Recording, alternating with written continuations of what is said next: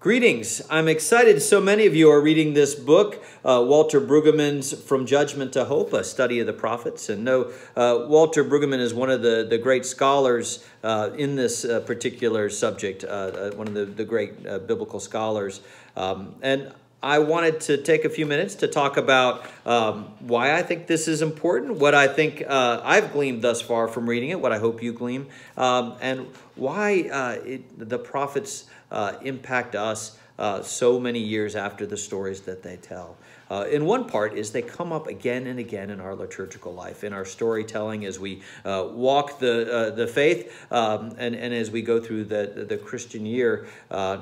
Listen to some of these passages, and this is just from Isaiah. Know that we don't go through many Ash Wednesdays without hearing from Joel, rend your hearts, not your garments, or through an Easter vigil without hearing about those bones coming to life from Ezekiel, that so many of the passages we find again and again. Or if we've laid to rest a loved one, we're likely to have heard this, he will swallow up death forever. Then the Lord God will wipe away the tears from all faces, and the disgrace of his people he will take away from all the earth, for the Lord has spoken. And then this time of year, as we've gone through Advent and Christmas, maybe some of these ring familiar. This going back to how we started Advent with our lessons and carols. A shoot shall come out from the stock of Jesse, and a branch shall grow out of his roots. Or this one, for a child has been born for us, a son given to us. Authority rests upon his shoulders, and he is named Wonderful Counselor, Mighty God, Everlasting Father, Prince of Peace. That was read on Christmas Day. And there's several others that we've read during Advent as we anticipate that prediction coming true. And it definitely frames the way that we look at the prophets. I think because so much of the time that we read the scriptures is in anticipation of Jesus being born, we make a kind of a beeline from what the prophets were experiencing and saying to the fruition in the birth of Jesus. And I think we do a little injustice to it when we do that. Certainly for us, that is the lens that we look at it through. But that's not the only lens. And so I invite us to take a step back and to kind of understand what the prophets were saying in their time and in their place. And one of the main things I think that I've gleaned from the prophets is the commitment to the belief that God is in the world and God is an active God. God is acting toward God's vision at all times. And at the time that a lot of the prophets were writing, there was a belief in other traditions in totem gods, where gods were often like a good luck charm. You'd pray to the gods for things you wanted, a different god for this, a different god for that, and gods almost serve the individual. And this is a reminder. The prophets are a reminder that God serves God's vision for the universe, that God is loyal to God's people, but God is also loyal to God's vision for the way that the world could be and should be. And often it is not necessarily meant to be a predictor of things to come. There is a vision that is cast out that is a beautiful vision, a vision of way the world could be, of what the world would look like, and especially what Jerusalem would look like in God's hands through God's vision. It's a hoped-for vision. It's a vision that, as Brueggemann says, shows an emancipation of the prophets from the way the world actually is in their particular day and time, that they can see beyond the destruction, beyond the sinfulness and brokenness of their time, to see a vision of what it would look like when God's vision was realized, and that God would never abandon God's people, and so that that vision is always in the works in some way. And so that's one of the beautiful things about the prophets, is that it's not only a judgment, but it's a judgment that that ultimately leads towards hope, because the same God that cares enough about the universe to have a vision and to work towards that vision is a God that will ultimately lead us towards something more hope-filled.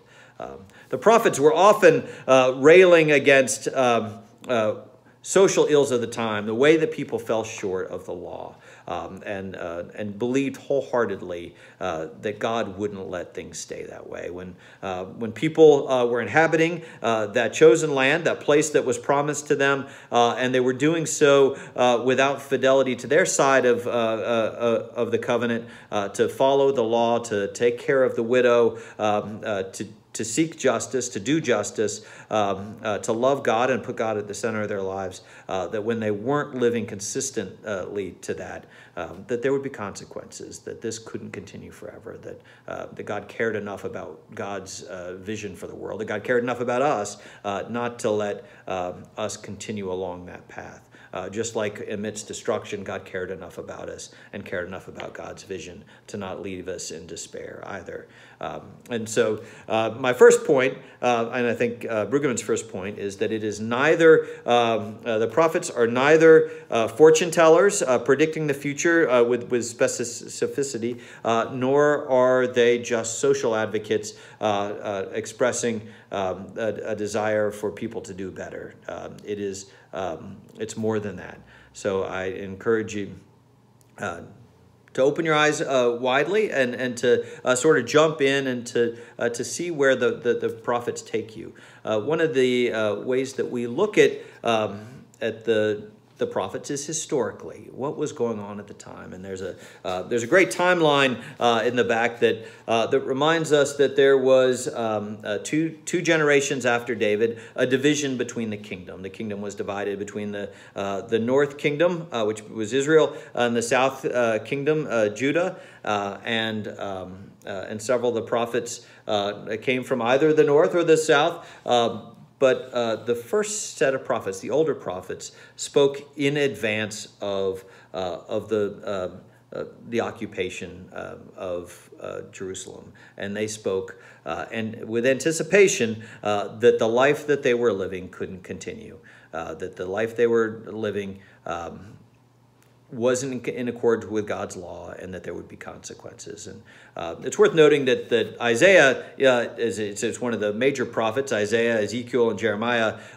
It's so large. It is written generally regarded by three, maybe even five authors, but over a huge expanse of time. It's not written all at one time. Even the first author isn't believed to have written it all at one time, but it encompasses centuries of history. And the first part was before the fall of Jerusalem, before the Babylonian exile. And so Isaiah and Amos and Hosea and Micah, a lot of that writing in that period is really looking closely at how people are missing the mark, and how can we do better? What's God's vision for the world? And if we don't move our lives closer to God's vision, that there will be consequences. And then there was the Babylonian captivity, and a lot of the visions during that time were filled with hope, with the commitment that yes, people had missed the mark. Yes, there had been consequences. Yes, God had acted. Remember that pervasive belief that all of these actions are divine, that God has acted because people have fallen short, but that God isn't done, and that some of the really hope-filled visions that come out of that are because the prophets were convincing folks this is not the end. God is not done with God's people. And so hold on, maintain your faith, trust in God. There is hope. And then after the destruction of the temple and after the Babylonians had occupied for some time, and now we're a couple centuries later, the fall was in 720 BC, and now we're in about 540 BC. So a couple centuries later, the Assyrians, which is the other side of both are kind of in Iraq, but the Assyrians conquered the Babylonians and they let people back in, a lot of the people that were exiled from Jerusalem back in, and there was a lot more hope at the time. And Second Isaiah was written at this time and sort of captures a lot of that.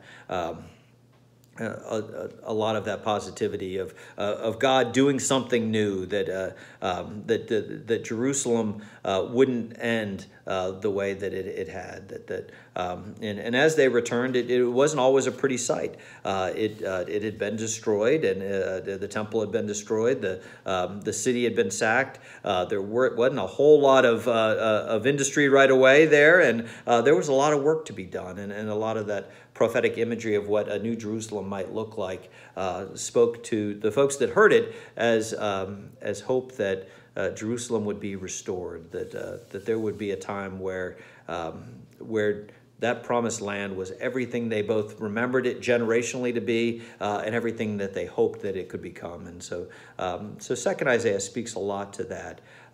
And during Third Isaiah, we really get a sense of restoration, that Isaiah is building up a vision of a new Jerusalem that would draw people to it, that it would be the center.